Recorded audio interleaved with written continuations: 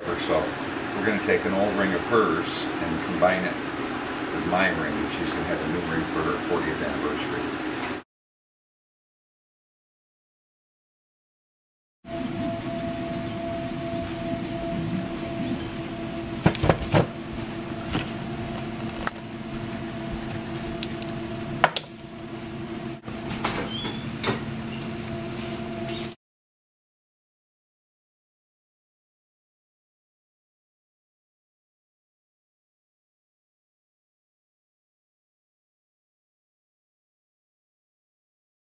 So now that I have all the stones out of this ring, I can figure out where they're going to go in this design, and I've kind of already put some of the sticky wax in some of the openings where I think stones should go, and I'm just lining them up kind of based on size.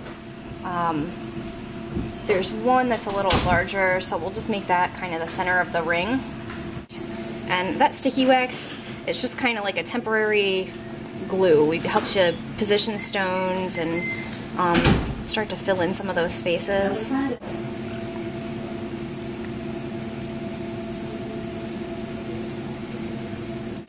So now that I know where all the stones are going to go, I am just filling in these spaces with some of this relief wax. Really, that's for creating raised designs on a flat surface, but it works pretty well for this too. It melts at a little bit lower of a temperature than the blue wax.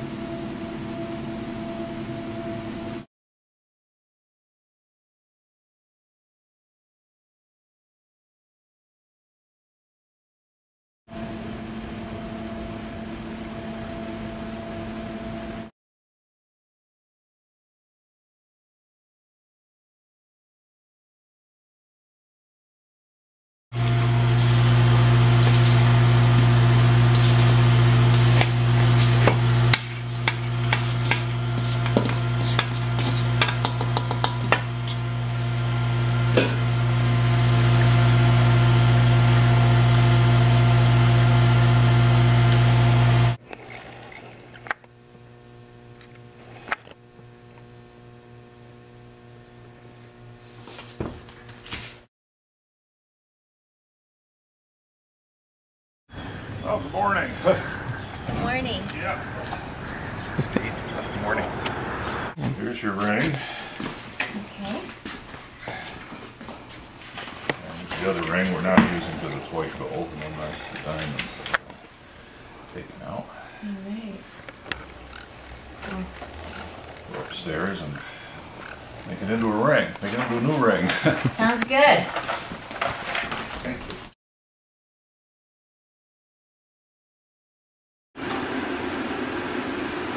So the wax and everything is 40.4 minus the base without it, 39.8 is 0.6 times 14 is the ratio of wax to gold. And we have to add about 5 to make that give it enough extras. This is the centrifugal force casting machine. It's spring wound. It's 3 turns. Set to stop. The crucible we're going to melt the mold in.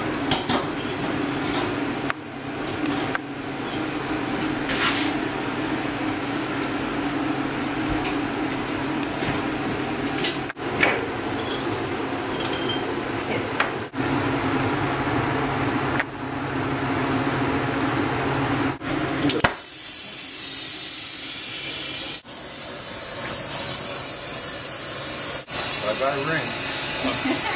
New one.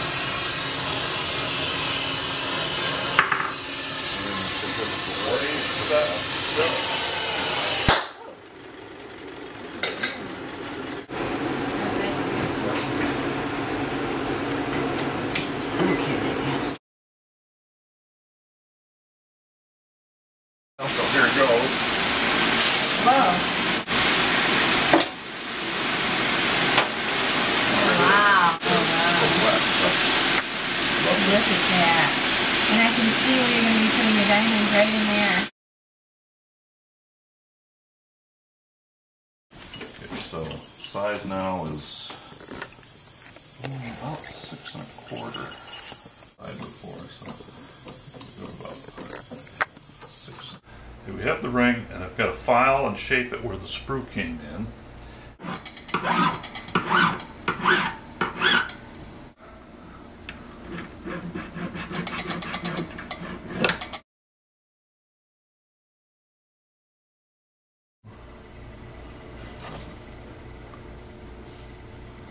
That's the right size.